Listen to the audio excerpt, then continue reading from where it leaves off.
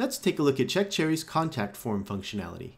Many websites have contact forms to allow you to collect information from visitors that are not yet ready to book. With CheckCherry, you can embed one of our contact form widgets on your site and have submissions feed directly into your CheckCherry account. For instance, if I fill this form out,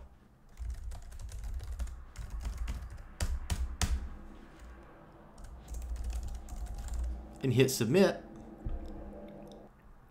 now if I return to my CheckCherry account and go to Manage, Leads, I can find the submitted data. I've also set up an automated message so that CheckCherry sends me an email when a new contact form submission comes in. So let's take a look at how we can create these contact forms and embed them in our website. So let's go to Manage, Business Settings, and Leads.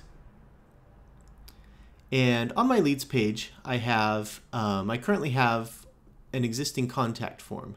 I can create a new contact form, or I can click the arrow to edit the existing one. Let's go ahead and edit this one. And so on this page, I have a form name, which doesn't really matter. It's just something to help remember, to help identify it to you. And then the first name, you notice that the field can be made optional, required, or hidden. And then I can set a width of 50 or 100%. So let's add a few more fields. Let's go ahead and collect our venue information. Let's go ahead and ask for a estimated budget, and let's require a number of guests. And down here, I have a few more options, like forms about what happens when the form is submitted.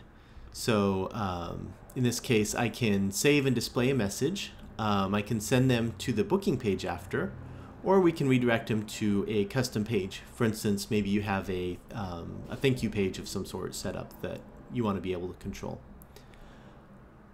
And then I can change the button text. So if I want to say contact me, then now I'll see a preview within CheckCherry of what this form will look like.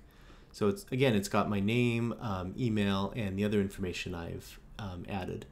And when somebody tries to submit the form, it will do some basic validation. So we'll make sure that the first name actually is present. We'll make sure that the email is actually an email, and that sort of thing. So now let's go ahead and embed this in our website. So let's click the Embed button, and that will take us to this page. You can also get here by going to Manage and Website Integration. And at the bottom of the website integration page, a place where you can get your embed code. So let's click this. And there's a couple ways you can do this. If you just want a link to your contact form that's hosted on CheckCherry, you can do that. Or you can embed that directly in your website. You'll also have, if you have more than one contact form, for instance, maybe you have one just to collect basic information, and you have a more detailed contact form to get venue details and things like that, those contact forms will all show up here. For now, let's go ahead and embed one of these contact forms on our website. I'm going to come over here and click Copy to Clipboard. And let's switch over here to where I've logged into my Squarespace account. So I'm going to click my website, and depending what type of website you have, the process is going to be different if you have WordPress or Wix or something else. But what you're looking for is a way to embed HTML into your website. So with Squarespace, I can go to Pages and then Contact. And I'm going to come over here to my contact page and click Edit under Page Content. And I'll click the plus to add a new block. And it's asking me what type of content block I want to add. So in this case, I just want to add code. And I'm going to paste my code from CheckCherry. Click Apply. It shows script disabled. That's because Squarespace, for security reasons, does not allow JavaScript to run in page editor mode. But if I save and preview it, I should be able to see my form. But to actually see it how my customers see it, I'm going to need to log out.